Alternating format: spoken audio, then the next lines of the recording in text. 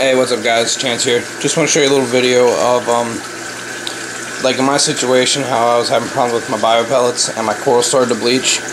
I want to show you what to do in order to give it the best chance of coming back and not dying. And the only way that I know to do that is, like for instance, here's a piece.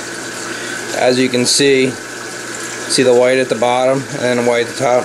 That's completely dead flesh. That's where coral is expelled its zooantheles, you know, which loses its color. So what we're going to do is break it off the base, cut up to good flesh here, and go to the tip and cut down to good flesh, and then reattach it to the plug. Same with this one. This one did the same thing. See where it's lighter down at the bottom, but it still has color in the middle. And this one I doubt will make it, but I want to try anyway. This one that was in my main tank that bleached out really bad. You can see it's just RTNing, but I still have that one good arm there. It's very small. Even if you frag, you should really never frag anything that small, but in this case, since this is dying, and that might give me a possibility of this, you know, at least some of it living, so we're going to try that out. But anyway, I guess first thing we'll do is start off with these. And I'm not using bone cutters because I don't have any yet, and actually I do want to order some. What I want to do first is to cut off at the base.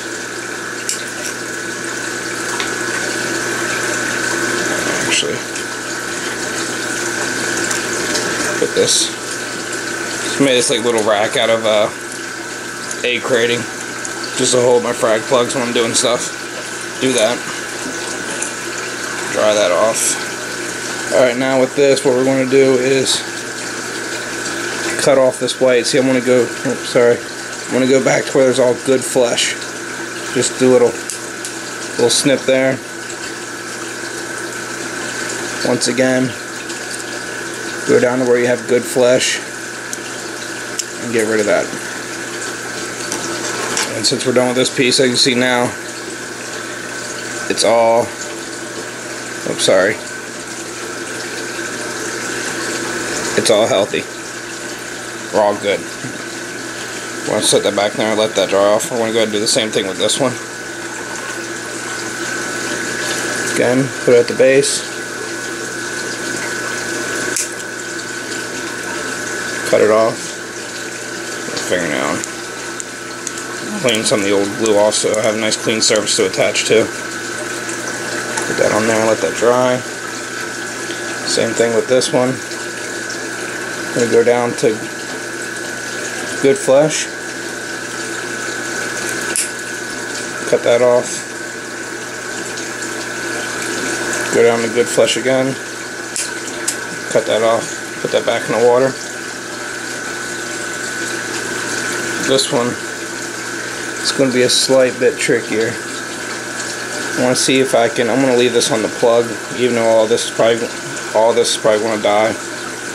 I'm just going to try to snip off this little piece right here, and it's going to be little, but let's see what happens.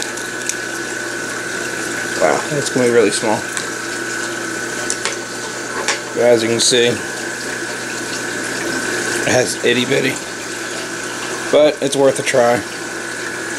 Really, I just wanted to show you guys how I go about doing this when I run into problems like this. Alright, let me grab my glue real quick.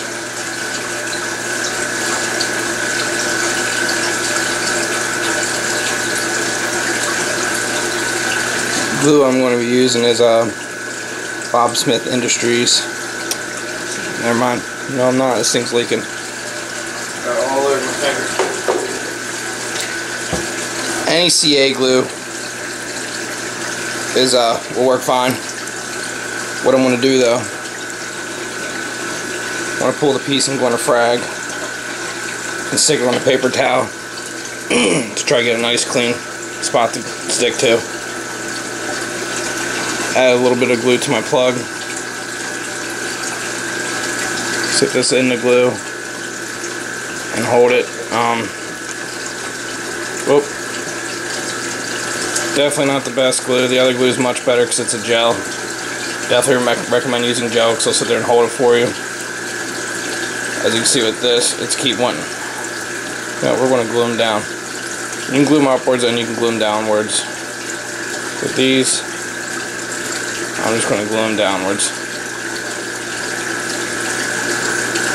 And as soon as they go in the water, a lot of the time the saltwater acts almost as like an accelerator for the glue.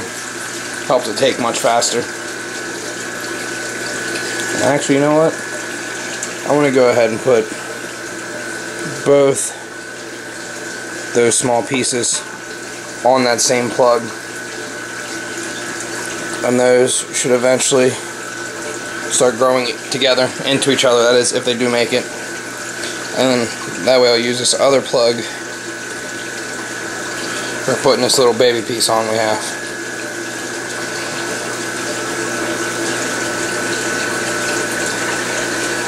And now you don't need to worry about getting these right back into the water right away, because hard corals can stay out of the water for a good amount of time. I'm just dumping a little bit of water on there to help that super glue harden up quicker. But yeah guys, it's just a quick little demonstration. Got any questions, just put them down below. Alright, thanks. See you.